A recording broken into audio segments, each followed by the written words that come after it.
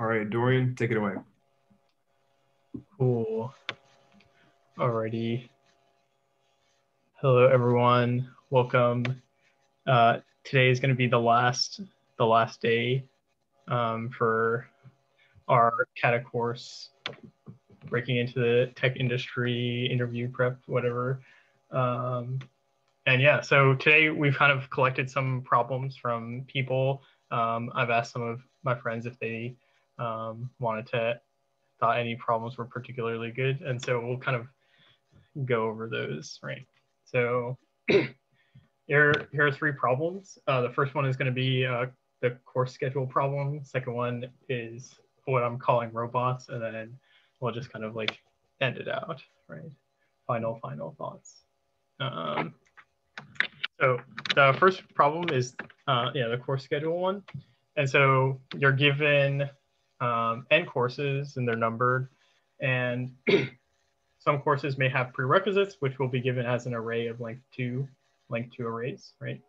So for example, one of them might be BA, or that says that class A is a prerequisite for class B, right? And these will be numbers instead of letters. And so the question is it possible to take all the courses, right? So you're given a bunch of these courses and prerequisites, and the question is, can you even take all of them? Can you take all the classes, right?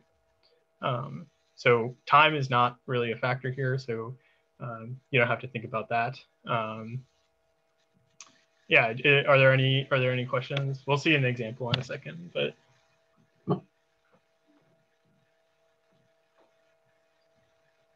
Are these all integers? They'll be integers. Yep.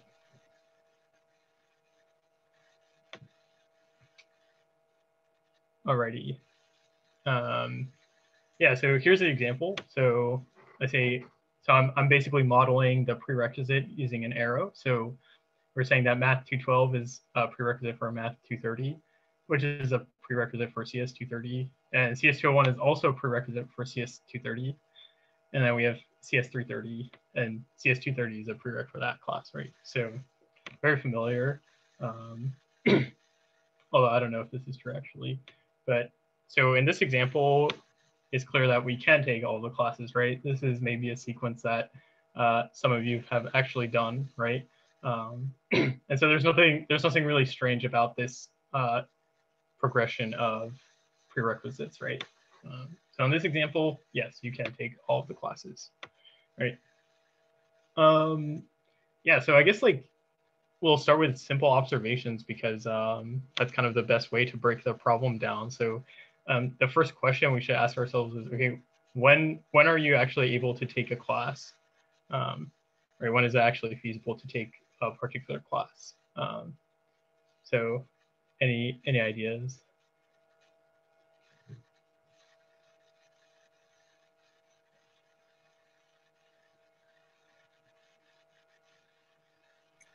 I mean, just when you're not taking any other classes, right? So there's like no time issue here, so you don't really need to think about like you can essentially take as many classes as you want at any given moment, right? The question is just like, is it possible to, like, given infinite time, can you take all of the classes? If you've like taken the prerequisite before. Yeah, exactly, right. So one situation is if you've taken all the prerequisites for this particular class, and what's another like very simple scenario? If there's no prerequisites, then you can take it. Yeah, exactly, right. If there are no prerequisites, then the class is also fair game, right? So we've hit it all, yeah. So if it doesn't have any prereqs, and if you've already taken all the prereqs, right? So already, I'm going to say that we're off to actually a really good start and to this problem. So now the next question is, when is it not possible to take all the courses, right? So this is a little bit more nuanced, and you kind of have to imagine a scenario in which it would not be possible to take all the courses, right? Like there's something that's preventing you from taking everything, right? So what could that possibly be?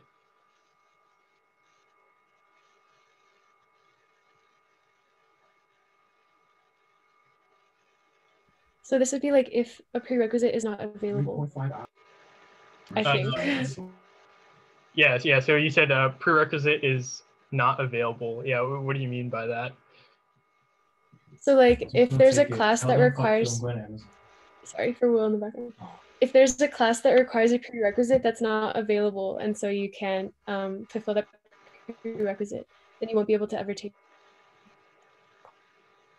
Yeah, yeah. So I guess like I think like another way toward what you're saying is it's kind of hard to word, but like the idea is like if some class is a prerequisite of a prerequisite for this class, right? Now that's also just a bunch of words. So here's like the example scenario, right? So math 212 is a prerequisite for math 230, but also suddenly math 371 is a prereq for math 230, but CS 330 is a prereq for math 371, and CS 230 is a prerequisite for CS 330, but math 230 is a prereq for CS 230, right? So we can't take math 230 without taking 371, but then we have to take 330, and then we have to take CS 230, and then we also have to take math 230, right? So this is kind of like the scenario where we're literally not able to take any of these classes because like they're prereqs of each other basically. And so if we think about this, this actually like this could potentially be a huge issue if departments don't communicate with each other, right? Like if they start arbitrarily assigning prereqs from other departments, this could actually become a problem where students aren't able to take any of their classes, right? Because they're all prereqs of each other, right? Yeah, so I think this is pretty applicable, maybe. Okay, so now here's like the algorithm step, right? So we're trying to reduce this problem to something that's tangible, right? So at the moment, we only have an array of prereqs, right?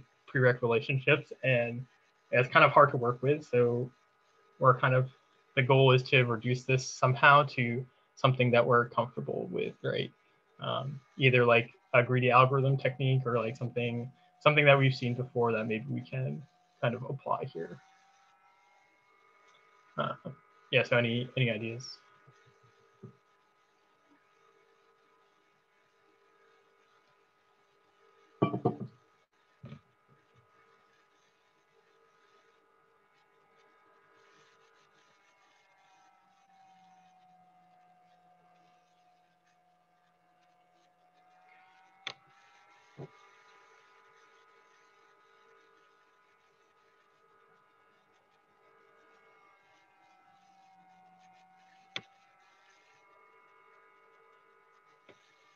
Yeah, yeah. So maybe you've kind of like been thinking to yourself a little bit, but we can kind of model this as a directed graph, right? So we can say that courses are vertices and prereqs are directed edges, right? So I kind of like maybe I primed you a little bit by setting up the examples like this in such a way where there are arrows on the points, but we can kind of see this as a directed graph, right? But then the question is, okay, like what is the task of the problem now? Because it's kind of hard to encapsulate this notion of like prereqs of a prereq, right? So how do we kind of define this scenario in the directed graph? We would be looking for a cycle. Yeah, exactly. Yeah, so cycle detection, right? If we can kind of find a cycle in the graph, then that says that we have a chain of prereqs that are redundant, or maybe not redundant, but like overlap, and therefore it's impossible to take any of the courses. Does that like line of reasoning make sense? Joy, do you want to walk through, if you had never seen this problem before, how you would go about thinking about how you might solve it? Yeah, so yeah, it's kind of just like through the observations that we've made, right? Like the first two things are when we can take a class and when we can't take a class, right? And so basically like having this sort of example listed out like this, it seems like the only scenario we can run into is if we can kind of find a loop of prereqs, right? And and so that part is like nicely defined in the graph section. So yeah, so maybe if you're not super familiar with directed graphs, or graphs, this problem might be a little bit tricky. But this is kind of the idea. I don't know if that helped at all, Nathan. Yeah, any other questions? All right. Can you also walk us through really briefly what a directed graph is and how you would apply it? Oh yeah. So a directed graph is basically an undirected graph is just a set of edges and vertices, right?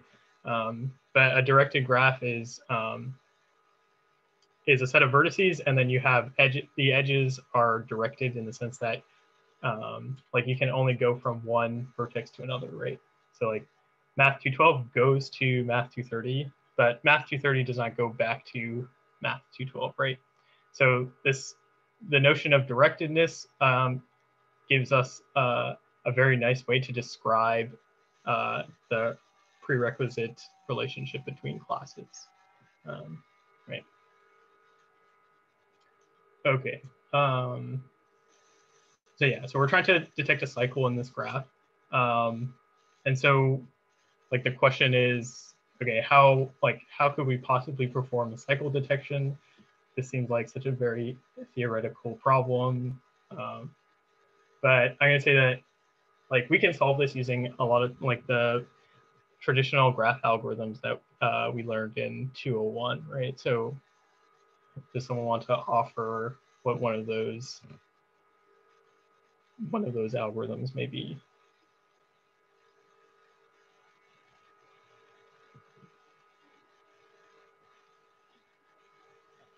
Yep, Justin from the chat hit it. Yeah, DFS, right? We can try BFS.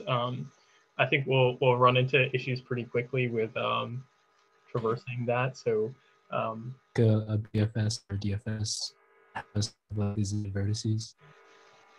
Yeah, exactly. Yeah. So the two options were DFS and BFS, and in this case, DFS is going to be a little bit nicer for us. And then if you've taken a higher level algorithms class, maybe you're familiar with topological sort, but we're gonna avoid that entirely because that's like a little bit more complicated and unnecessary, and chances are your interviewer isn't aware of what topological sort is, or maybe forgot. Yeah, so we're left with like DFS or some traditional traversal, right? And so let's just recall what DFS looks like on a directed graph, right? So DFS on a directed graph is just we iterate over all the vertices, check if it's visited already, and if it's not, then we visit its neighbors and then mark this one vertex as visited, right? So this is kind of the framework that we're working with. And then we somehow need to be able to detect whether there is a cycle in this graph, right? Or a loop, right? So does anyone have any like very, very simple ideas leveraging the DFS algorithm?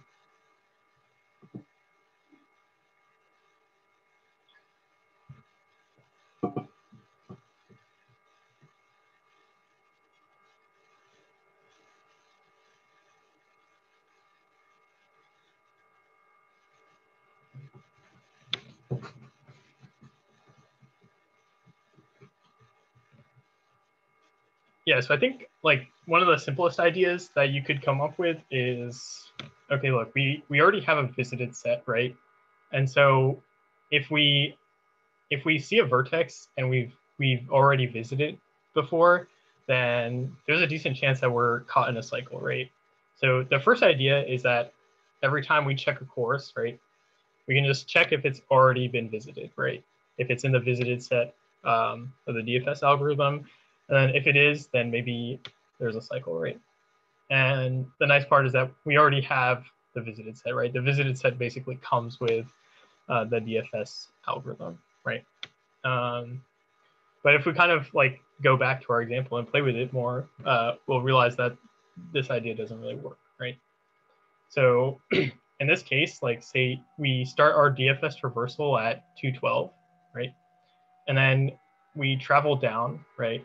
And we don't go from 230 to 201 because it's a directed edge, right? And then when we reach CS 330, we finish with this traversal. So we look to another vertex to traverse from, and we start at 201, but then we've already visited 230. So our algorithm would say, oh, there's a cycle. But in this scenario, there is no cycle, right? There's no loop of courses. So we've already seen that like this simple idea doesn't really work, but it kind of captures something pretty nice about this problem, right? Like this is totally the right direction, right?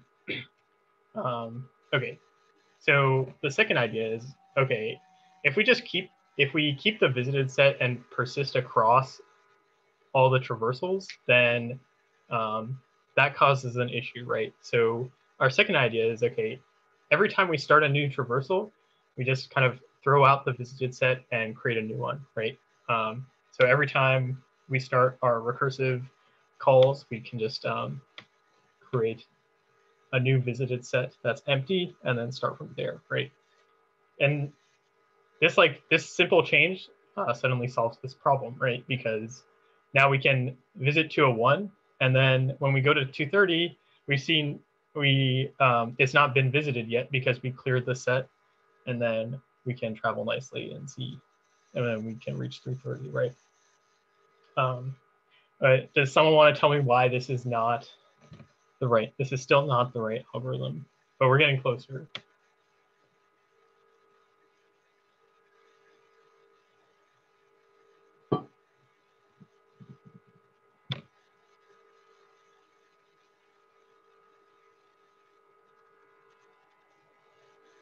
Like, what kind of a scenario would this fail?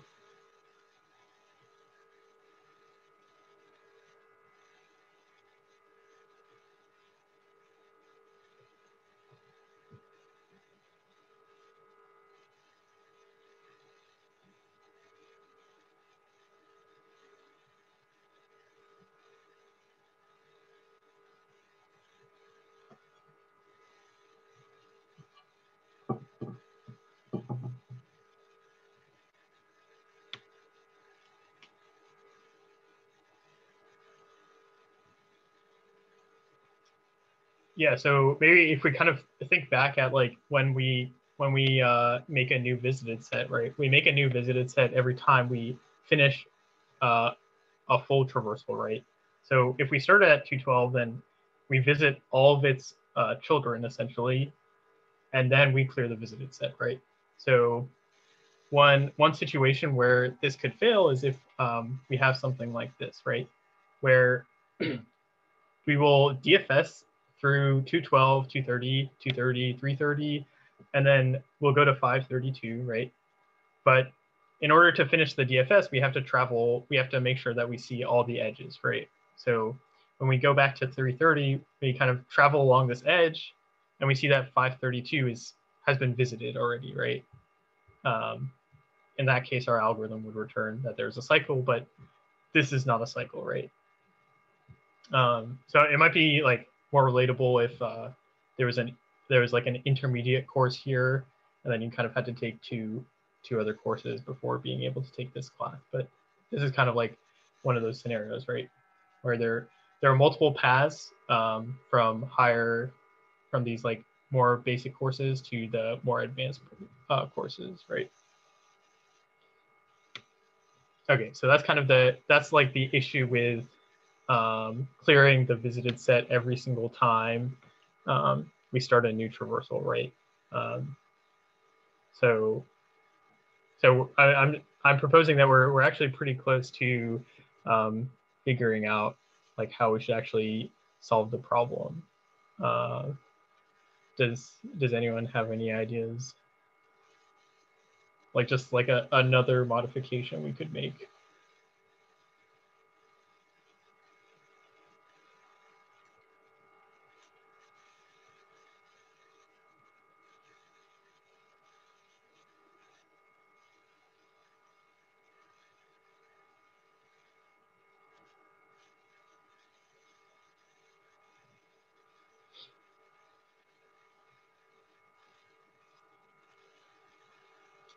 Yeah, so like the whole issue is that 532 is kind of in the same subgraph as 330, right? Or it's like it's in the same section, so there are multiple paths to get from 230 to 532, and so that becomes an issue, right? So we kind of want to avoid this scenario where like where like we want to be able to take multiple paths to the same course without thinking that there's a cycle there, right? So we kind of want to, like, another way to put this is like after we've visited a vertex and all its children, right? We can forget about that vertex, right? Or we can mark it visited then, and then there's like no issue, right? We just entirely forget about that vertex, and then when we come across it again, we don't remember it, so we don't have to like there's no issue there, right? So going back to this example, right? In the blue path for the DFS, we would reach 532. Then since it has no children, right, we would just forget about it. And then we would forget about CS330. And then when we're back at 230, we would say, okay, the other edge I need to check is this edge to 532. And I forgot about in this class already, so it's not visited, so I can visit this, right? And now we've kind of covered our bases here, right?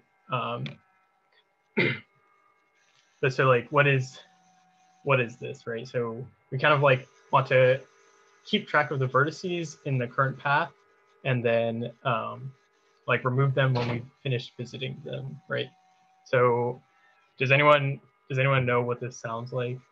Or like, is anyone reminded of anything when we describe a problem like this?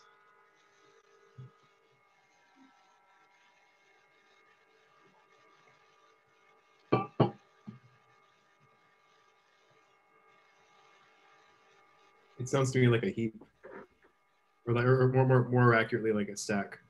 Yeah. So yeah, that's basically like the idea, right? There's this kind of there's like the DFS post order part where we have the huge stack present, and then there's like another topic that I feel like is kind of relevant here. Any ideas?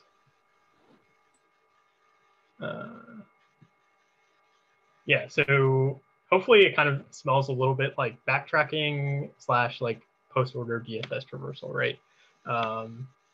So this is like kind of the theme of this problem. And so, yeah. So if that connection is not clear, you can always ask. But yeah, so we'll keep going. Right, so the unfortunate part is that like we've totally trashed the original visited set that we had with DFS, right? Like the standard DFS always uses a visited set that just keeps track of all the vertices we've visited across all the traversals, right? But we've totally gotten rid of that, and instead we've replaced it with a set that's dynamic, and it only keeps track of the vertices in the current path, right? So I'm saying that we should be kind of sad that we got rid of this visited set, right? And so now the $1 billion question is why should we be sad that we don't have this set anymore? Like what is the loss?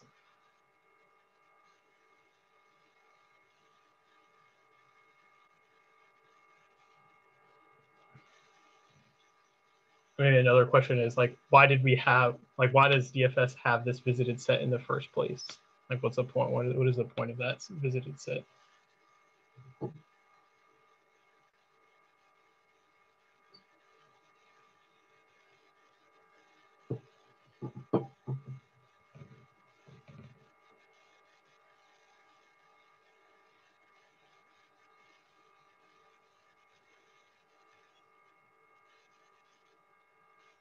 I mean, the point of the visited set was that we can check future entries against past entries, right?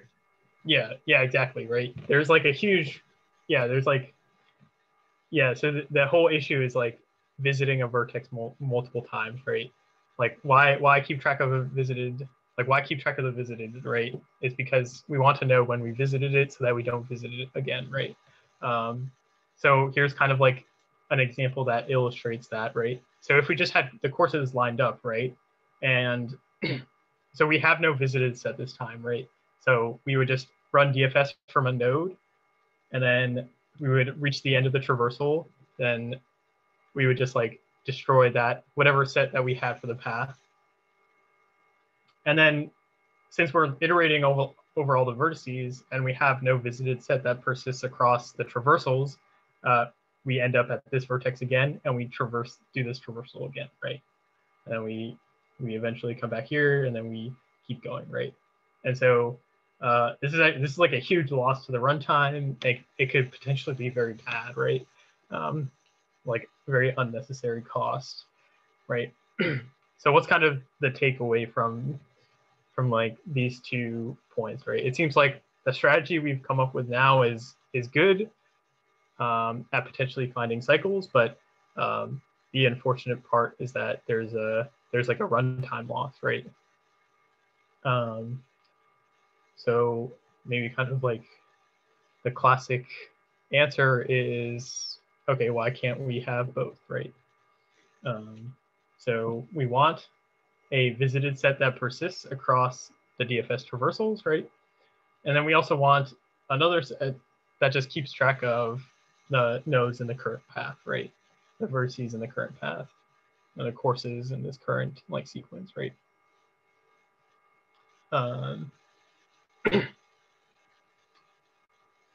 Yeah. But so we've kind of dodged this question for like the entire time, but we're just given a list of prereqs, right? Or a list of edges. And the question is, how do we even build a graph? Like, how do we even want to represent the graph, right? There are a few questions surrounding this that are not immediately clear. So does anyone have any ideas for like a representation we might want to use, or like a way to fill in the graph given a list of edges?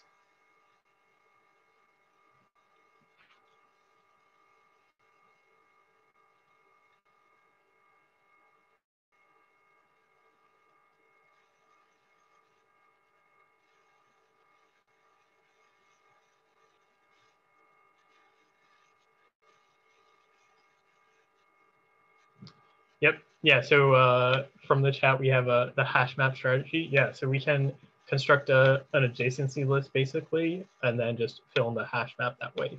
And so I think there are like a couple of tricks that you can use when coding that. So we'll kind of come back to that when we show the code for that part.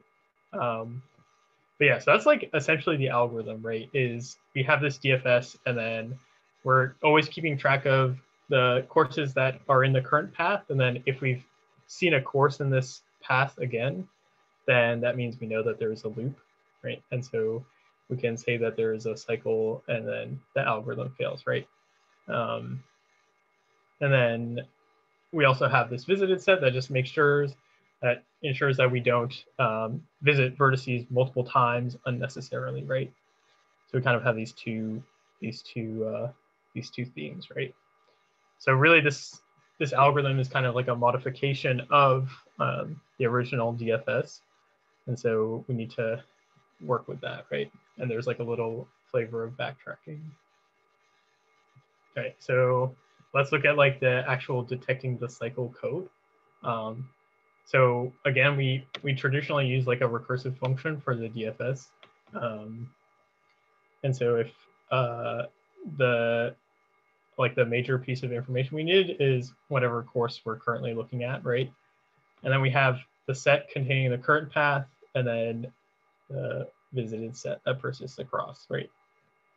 And so the first thing we do is just check if we've seen the cycle, right? So if the current path, right, the set of all the courses in this path contains the current course, then we can return true because we found a cycle, right?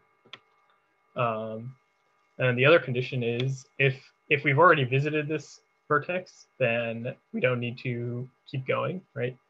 And the other part is so this graph contains key thing just says that, okay, if this course has no courses that come after it, then we don't need to traverse down this anyway because it has no children, right? So in either case, we can just return prematurely. And then here, this section is the backtracking part, right? So when we did backtracking, we saw this like addition, and then at the very end, we saw the subtraction, right? So we add the current course to the path, and then we have our classic variable, like a result variable. And then we just we loop over all the courses that this current course is a prereq for. And then we can just call the recursive function on that, right? And if the recursive function returns true, then we can break early and set the result to true. And then we just finish off the backtracking portion, right? And then at the very end comes the like post order part, right? So I think this code is like very nicely structured. So we have the base cases at the top, then we have our backtracking portion, right? Which looks very similar to the things that we've done in the past. And then we have like this post order part, which is just the DFS thing. So we've kind of like married these two algorithm designs into one algorithm, right? And then we can return the result that way. So real quick, does anyone want to have a swing at the runtime or space complexity of just this portion of the code?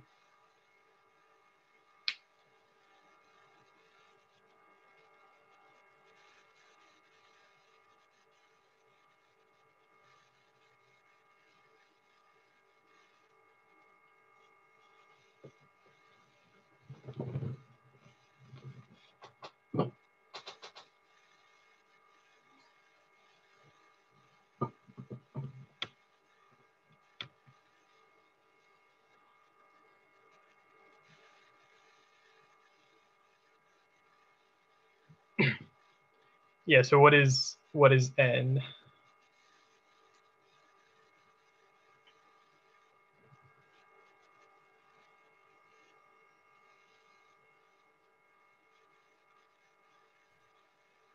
Wait, sorry, you mean like, I meant the time complexity would be O of n. Oh yeah, so is n is the number of courses, or? Oh, yeah. Yeah, so that's like, yeah, I think that's like one part of it, right? Because we have to call this find cycle function on every course, right? So every course gets the find cycle call, but then we also have this for loop inside each of the calls, right? And so the number of times this for loop iterates will add up, right? And so the question is, okay, how often do we need to go through, like how many iterations of this for loop are there like in the entire DFS call?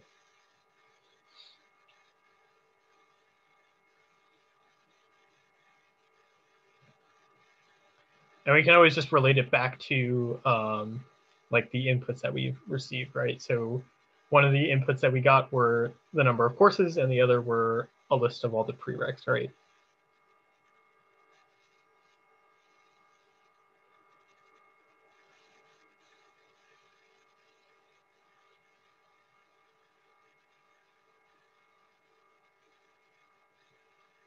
Yeah, so one part is like visiting each course. Oh yeah. So we got it. O of V plus E, right? Another way to say that is, yeah, so we have like one part is for every course, and then the other part is for every prereq, right? We have to do this loop, right? And so we'll kind of go over that again at the end. But here's like the building the graph portion. So here we're given, or here we have the graph at the top, which is just mapping an integer to a list of integers. So this format is called the adjacency list. And then here we can loop through all the prereqs, right? So here are our prereqs. And then basically what we can do is, what hash maps have this nice function that's get or default, right? So it either gets the first argument or it defaults and returns the second argument, right? So we can either get the whatever the prereq 1 maps to, or we can just create a new entry, right? And then we can add that prereq to the list, and then put that entry back into the hash map, right? And then here we just initialize our 2 sets, and then right. This is like the DFS part, right? We iterate over all the courses, and then we can just call the find cycle function, right? And then we return false if the find cycle returns true, right? So it takes a second to kind of work out this dissonance, but and we return true if we can take all the classes, right? So yeah, I mean, like this is not necessary by all means, but it's kind of it saves like a line and a half of code. So yeah, okay. Yeah, so for the runtime for this portion, anyone want to? This one may be a little bit easier. We can just ignore this part of the function since we already took care of that before.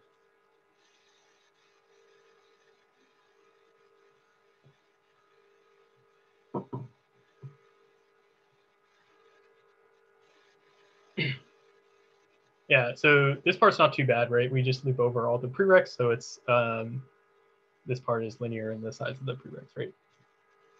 And so let's just like recap, right?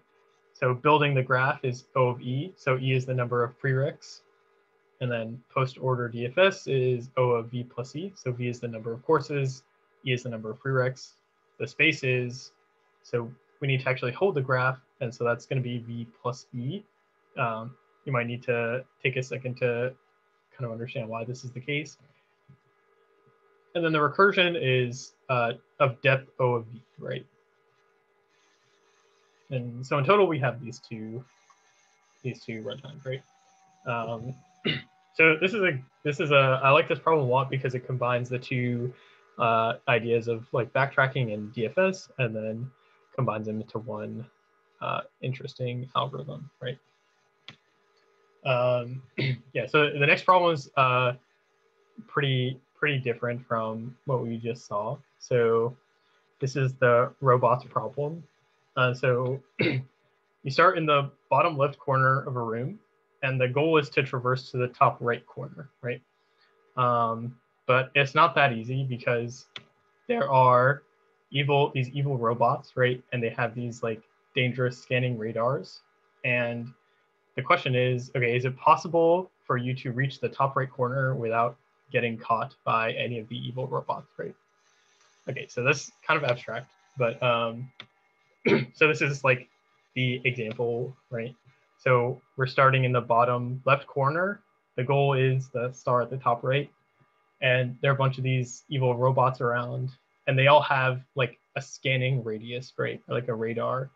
And the question is just can we reach the top right corner, right? Is it possible? And so in this example, we can kind of just use our eyes here, and we can see that if the robot or if we do something like this, and we can get around all the robots and then reach the target, right?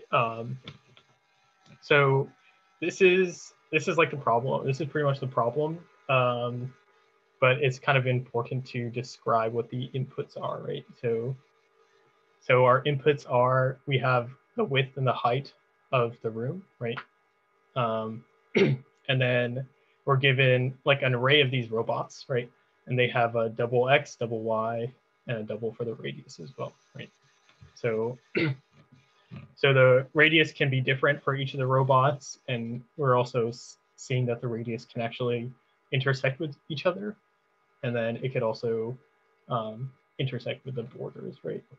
And like another note is that your volume or area is negligible in the sense that if there's any opening between like two of the radar circles, then we're able to get through them, right? So yeah, so actually one of my friends and I, we both got this problem in an interview. and we both thought it was insane. But I thought it would be like kind of interesting to show you all this problem, right? And so, like the first thing we have to think about, or the first thing we should think about carefully is like, okay, why is this problem actually so damn hard, right? So anyone want to point out the obvious here, or make some interesting statements about why this problem is actually like pretty difficult?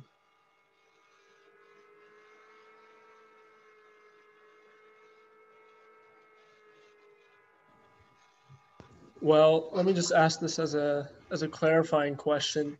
We were given the X and Y coordinates and the radii of the robots. So are they just passed in simply as this array, just X, Y, double radius? So we would have to construct our own kind of interpretation of maybe not how this is laid out, but it's not like there's an easy, you know, are we within this radius of the robot, or are we not, as we start to traverse the world? Yeah, exactly. You're literally just given the robots straight up. So this is kind of all we have at the moment, unfortunately. So yeah, so we're already kind of wrestling with the difficulty of the problem with that question, right? Right. So like another, like one kind of unfortunate piece to this is that like the position of the robots and the radii of the robots are all doubles, so there's nothing discrete about them, right? Like the first thing I thought of was like, okay, maybe there's some sort of grid traversal type thing we can do to reach the end, and then we'll be done, right? But they're just randomly placed throughout the room, right? There's nothing nice about the location of the robot. There's nothing nice about the actual radii of the robots, right? And so like a little bit more like nuanced reason why this problem is hard is like Rohan asked the question, okay, like we can kind of query how close we are to a robot as we traverse through the grid, right? Or traverse through the world, right? Like one issue is that it's actually impossible to construct a path, right? Because we need to be continuously checking if we're ever in range with a robot, but we're walking on a continuous path that changes, right? At like arbitrarily. So constructing a path is actually completely hopeless, right? Since this is like an arbitrarily curved line, right? We saw the example was just it was kind of crazy, right? So there's pretty much no hope to actually constructing a path, right?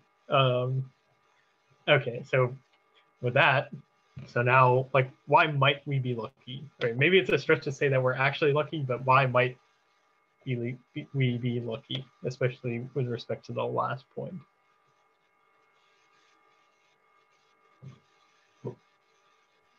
Maybe like because it's impossible to construct a path, we know that we're not supposed to do that, and so we can just like try to, I don't know, use the information that we're given about the the robots to see if like there's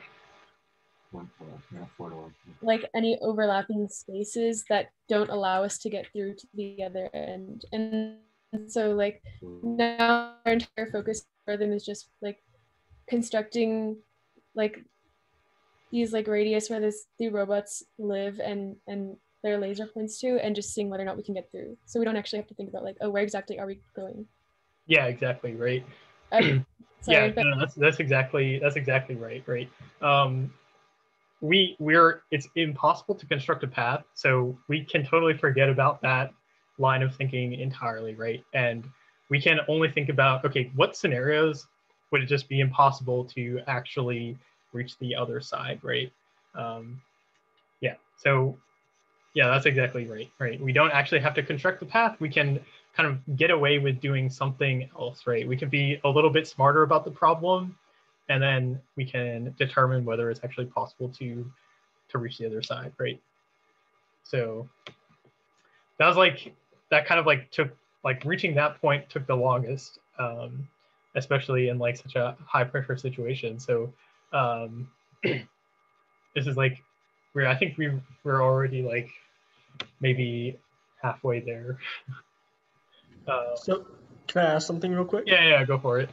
So to clarify, the actual problem itself at the very beginning doesn't say anything about actually finding what a potential avenue would look like. It's more just, is it possible? Or, okay, cool. Yeah, is it possible, right? So And yes or no. Sure. yeah, so I mean, another thing, right, is that like this is one path, right? But like another path may just differ from this at some random location, right?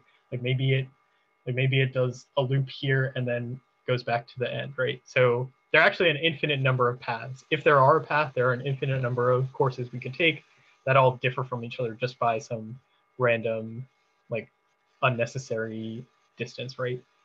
So yeah, that's another reason why constructing a path is like kind of a waste of our time. Yeah, so that's why we're lucky. So let's like revisit this example, right? So we were like pretty limited in like the way we were able to traverse around these robots because due to the way they like intersect with each other, right? So let's try to think of like a scenario where it would actually just be impossible to reach the target. I think it would be impossible to reach the target if there were robots where the lasers like overlapped their height or width of this room. Yeah, so yeah, we're pretty much like blocking one. Yeah, exactly. Yeah, so we're getting closer. Yeah, so I'll just slow down a little bit there, but yeah, so here's like one scenario where we're unable to traverse to the other side, right? Because like if we take our normal path, we see that, okay, we're blocked and there's like no other way we can get around these robots, right? So yeah, this is kind of the issue, right? And so now the question is like, when can we not reach the target? And Sophia pretty much summed it up, right? There are a few different cases and we kind of have to think about them, right? So yeah, what I guess we already talked about those cases, but yeah, so like if there are a sequence of intersecting robots which connect either the top side to either bottom or right side of the room or the left side to the bottom or right side of the room, right?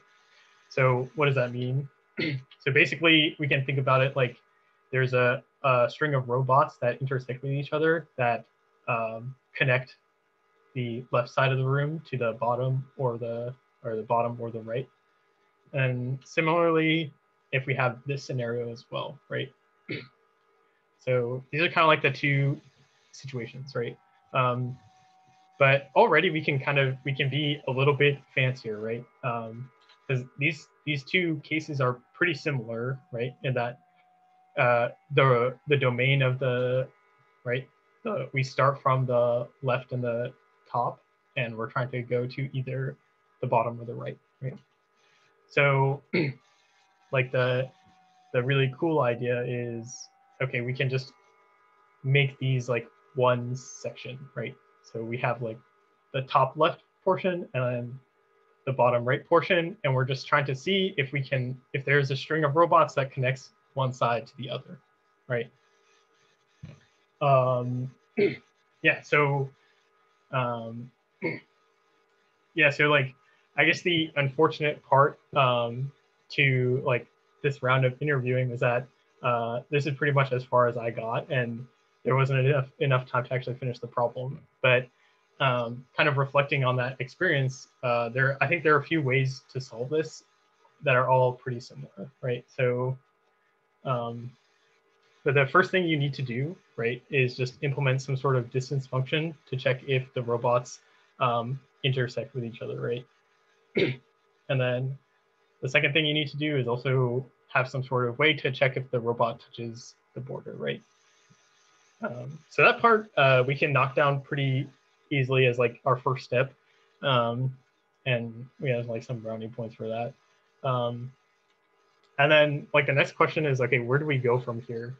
So there are like a lot of ways you can do this, but does anyone have any ideas just like for fun?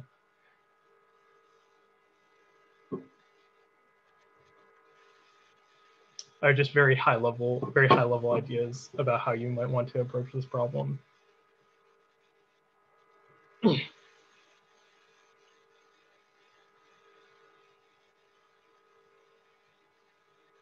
I don't have anything like fully fleshed out, but I was thinking like one first step would be to sort the robots by like the center of, or I guess like where the robot's positioned.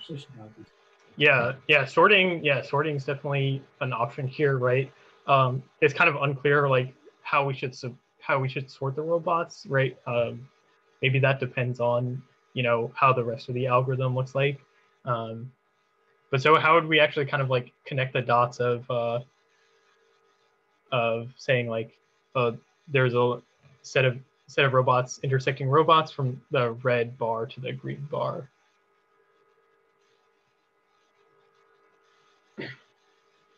And we kind of like ignore efficiency because there are like some things that we cannot avoid doing.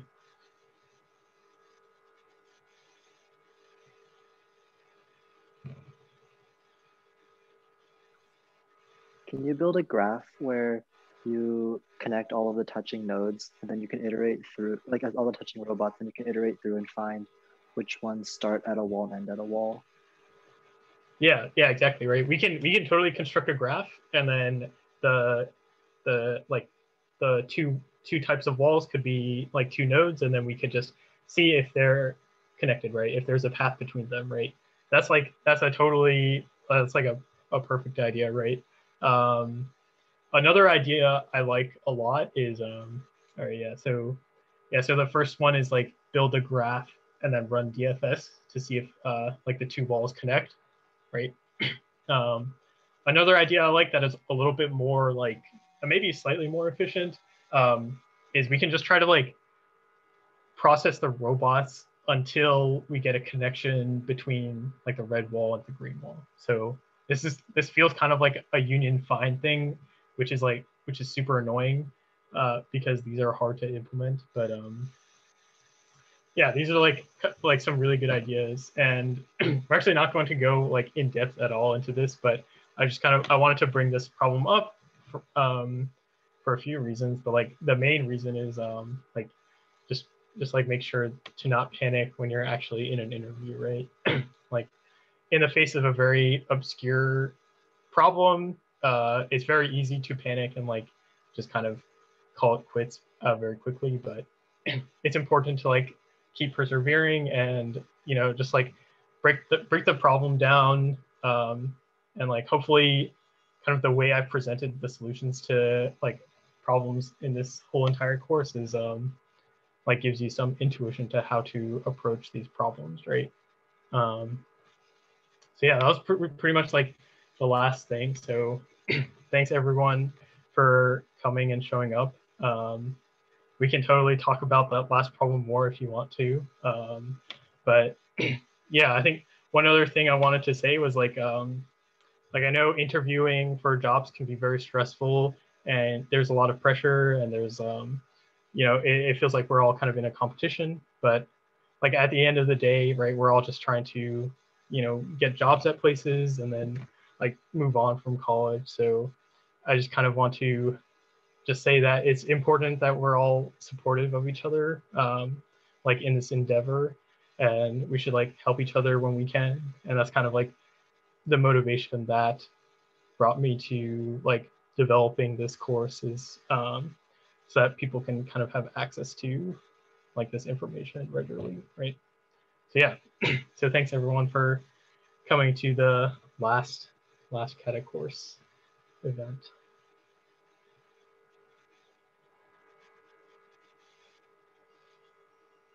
Thank you so much, Dorian.